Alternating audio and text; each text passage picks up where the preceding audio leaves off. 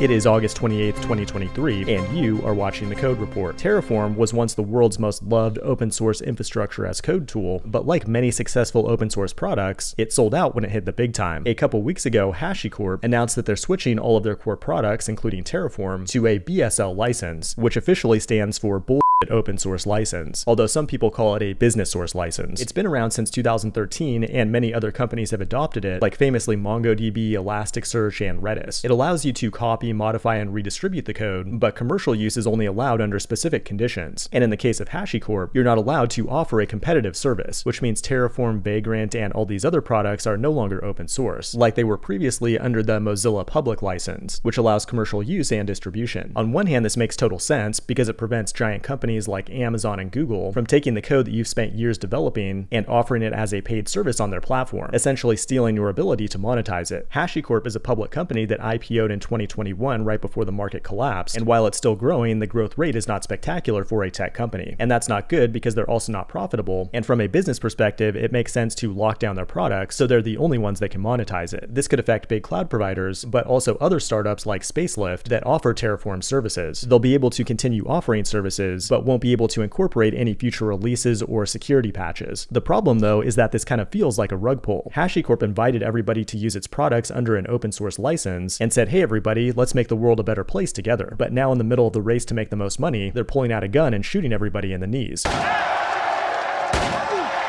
The source code is still available, but that doesn't mean it's open source, because according to the Open Source Initiative, true, free, and open source software does not discriminate against commercial ventures. Terraform is now what you would call source available software, but this strategy could backfire. Terraform is a great tool, but infrastructure as code is not nearly as likely to cause vendor lock-in compared to a database like MongoDB or Redis, because once your database is in production, you don't ever want to have to touch it. Developer-facing tools like Terraform, though, are far easier to replace. You've got open source tools like Ansible and Pulumi, or dedicated tools from cloud providers like CloudFormation and Deployment Manager, and you've also got cool new tools like SST and the newly announced Wing language, which is a full-blown programming language that can both provision resources in the cloud and execute code within those resources at the same time. The best part of this story, though, is that the open source community is not just going to sit back and take it. A project called OpenTF originally posted a manifesto asking HashiCorp to return to the original license. However, because those demands were not met, they've now announced a fork of Terraform that is truly open source